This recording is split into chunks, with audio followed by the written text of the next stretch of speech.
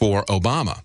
And he seems to have a lot of connections. And if you saw the interview that he had with Stephen Colbert, it was a puff piece interview, but he did a great job coming across. Of course, we know that he's prone to gaffes, but that doesn't seem to be a problem this time around. People are looking for someone that they think is authentic, and if you misspeak, that simply makes you sound authentic to them, no matter how well connected with the establishment you are. Now, on the other side of things, even though there are people still in the Democratic Party who are still trying to push Clinton, and I believe that there's others who are trying to drive her out, if they can get her down with this email scandal, that would be something where they could take her down without getting themselves involved. But with her financial backers, we see a couple of days ago on September 19th, USA Today reported that big businesses are abandoning the Clinton Global Initiative.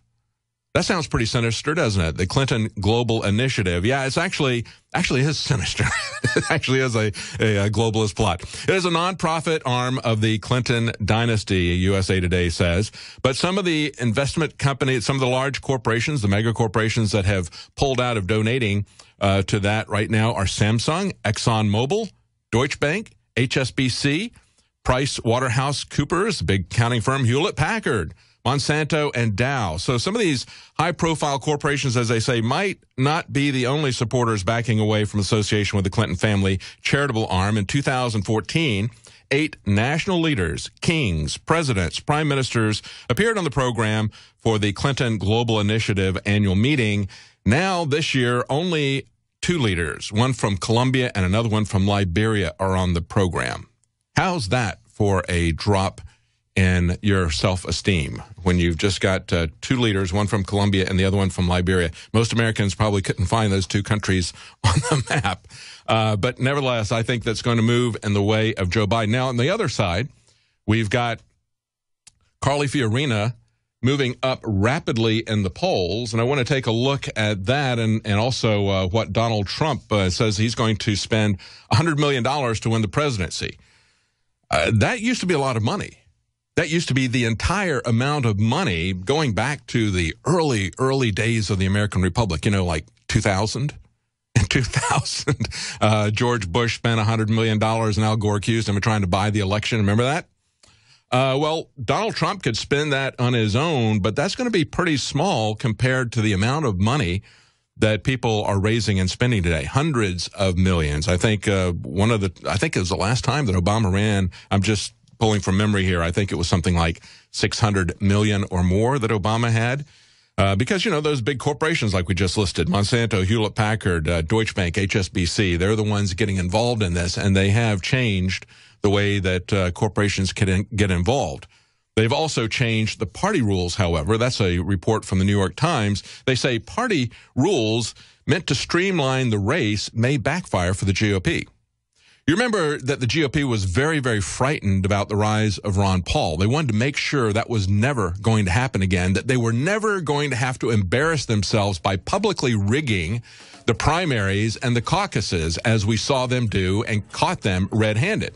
So what they did was they tried to rush things up, and they're saying that this may actually backfire on the GOP establishment. It may actually make it easier for Donald Trump to get the nomination. And certainly he's saying things and saying them in a way that the other candidates in the GOP fear to tread. When we come back, though, we're going to take a look at the rising candidate of the week, Carly Fiorina. Stay with us. We have a breaking news article that was just handed to me by Kit Daniels. Media promotes pedophile rights. Not long after same-sex marriage ruling, leftists are now demanding rights for pedophiles. They say the leftist media is promoting this as the next social justice movement. Salon.com published an op-ed by a self-described pedophile asking Americans to, quote, learn to accept pedophiles and to be, quote, understanding and supportive of their sexual orientation. This is now a sexual orientation. Preying on young children. What do we expect when we despise the idea anymore in America of consent? We despise the idea of consent when it comes to what's in your food. What's in your medicine, what medicines you will take, what medicines you'll be injected with. We're not informed, and they don't want our consent when it comes to trade treaties that are going to remake our economy, remake our government. They don't want our consent. And so why would they care about the consent of children? Because you can't give consent as a child. That's what we've always understood. We've always understood that children are especially vulnerable because children are easily manipulated. And so we have always had an age of consent that has varied back and forth over the years, over different societies. But we all understand children need to be protected because they are not able to give consent. That's why pedophilia is wrong. Let me make that very simple for you.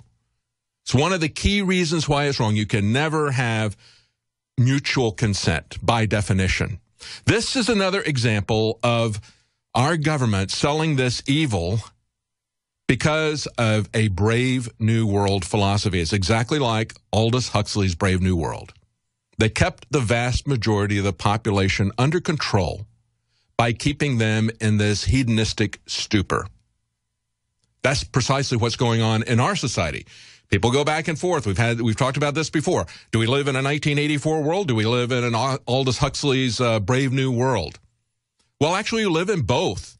The vast majority of the people, if they can be controlled, they go for them first with a Brave New World dumbing down.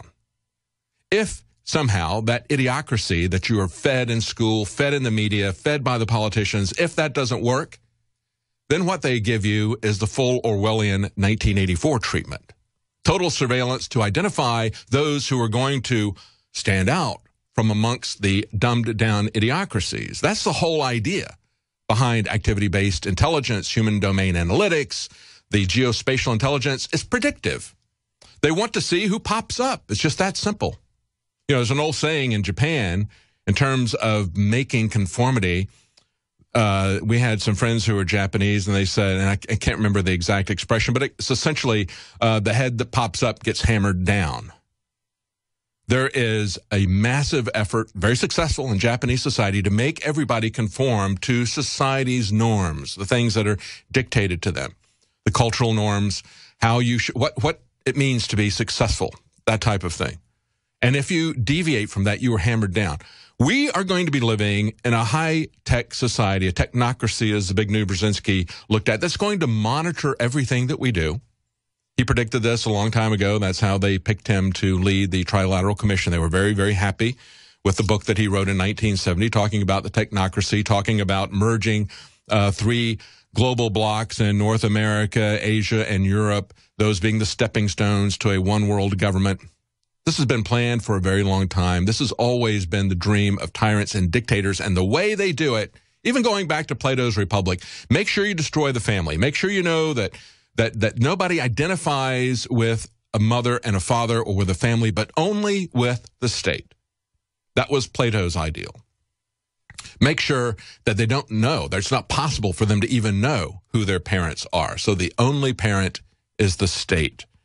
And, of course, that is precisely what happened in Huxley's world. This is what they're selling us now. Listen to this quote. This is also from the pedophile who's selling this. He says, in essence, your brain knows what it likes, and it isn't going to take no for an answer, he said in his op-ed. For that reason, the nature or nurture question with respect to sexual preference is ultimately irrelevant. It all becomes all hardwired soon enough until it's all you know, and it's self-reinforcing, no matter how much you wish to dig it out. Many of us look at that and say, yes, unfortunately, this man is possessed in many different aspects of that word with his sexuality. This is the way it's going to be sold to us. First, it's going to be, as he's putting it to us, then we're going to see pedophilia represented in a funny little way. We're already seeing that in many different ways interjected into movies. You'll have some sympathetic characters that'll come along, and then they will demand that it is a civil right. Stay with us. We're going to be right back. We're going to talk about ISIS and little green men that the Russians are finally admitting exist. Not the kind you think of, though. I want to go to a caller who's been waiting a long time, Scott in Washington. Before I do, I just want to let you know that we do have Survival Shield X2 back in stock. We ran out of it during the money bomb last week, but we got an emergency supply in. So that is now available at our store. This ultra-pure, ultra-powerful iodine, available to you at the most affordable prices out there. The elite know that you need iodine to live. That's why they took it out of the food supply. And it's why they're buying up iodine supplies around the world. We do have it back in stock. Let me read you a couple of the reviews that are on InfoWarsLife.com. This one is from Barrett in Burlington, Wisconsin. He says, super easy to use. 3 drops on the tongue in the morning. Tastes great. If I don't have time to make coffee, at least I know this takes 5 seconds and I'll get the energy I need to get going. Buy this product, he said. Another one, Logan in Phoenix, Arizona. I take 6 drops daily, first thing in the morning, and the results are terrific. Read the reviews, read about iodine, read why it is an essential nutrient that you need, and you can find all of that as well as buy it. It's now in stock at InfoWarsLife.com. Let's go to Scott in Washington. Scott, thank you for hanging on for so long. You wanted to talk about immigration, it says. Yeah, I did. I do want to talk about immigration, but I just wanted to mention real quick because you were talking about the stuff that was going on in the primaries as far as on the Democratic side about them putting up Joe Biden in place of Hillary. And I think the whole thing with that is that Bernie Sanders was meant to be the attention getter to get the base riled up and to turn it over to whoever the front runner over there is going to be, because Bernie Sanders is a shield. No doubt he was paid off by them to do that. And whether it's going to be Hillary or Joe or something, the fact that they're doing all that stuff behind the scenes, they haven't even had a debate or something, that tells you a lot there about how secretive they are. But, it's totally controlled. I mean, we saw that with the Republican primaries, as I mentioned, with Ron Paul when he was running, how corrupt the GOP was. These guys don't even pretend to have debates. I mean, that's how controlled the Democrat Party is.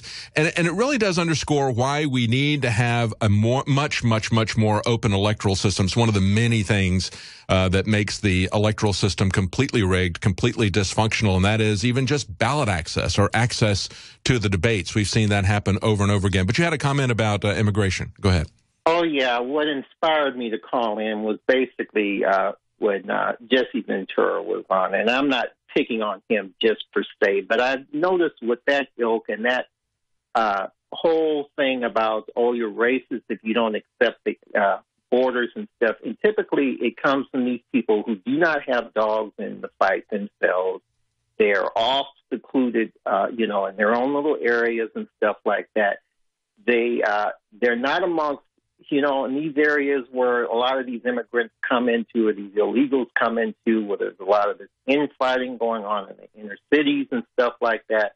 They put up these arguments about, but they're coming over here for a better life. Do you want to just punish them? Well, I would say to them, okay, was it fair to those who were over here who tried to go through the legal hoops to get here legally and stuff like that? Is it fair to discard them? I would say, you know what, hey, if you're all accepting about having people come over here illegally and stuff, put up or shut up. Invite some of them into your house, give of yourself. Yeah, we heard Nancy Pelosi say that. She said, all these people coming, we have one community that just happens to have a border running through it. I wish I could adopt them all. But she didn't, did she? She didn't adopt a single one, precisely what you're talking about. Look, Scott, what it boils down to is just look at the education standpoint of this. We have an explosion in our schools, and it's not just providing an education for them. All these children, and they're not just all coming from Central and South America, they're coming from all over the world. 40, 50, 60 different languages some school districts are having to teach these children in because we have to give them a customized education. We don't want them to assimilate. Heaven forbid they would assimilate. Heaven forbid we would have a melting pot. That would not serve the motives of the controlling elite whatsoever. It's all about divide and conquer, but it's also a practical aspect. We will literally be driven out of our homes just to pay for the education aspect of it, even if it's not any other welfare aspects. Already, education budgets are out of control in most cases. That's where the massive property taxes that everyone has to pay are coming from. And if you're not paying the property taxes because you live in a rented apartment, you are still paying it. You just don't see it itemized. You don't understand what a huge part of your living expenses that is. So are we going to wind up being homeless in our own country? And that's one of the aspects of it. I hear people like Jesse Ventura say, look, we have to understand that unless we're Native Americans or Indians, as Russell Means preferred the term Indian, unless we're Indians, we're all immigrants here. Well, you know what? I don't support the idea that we stole land from the Indians.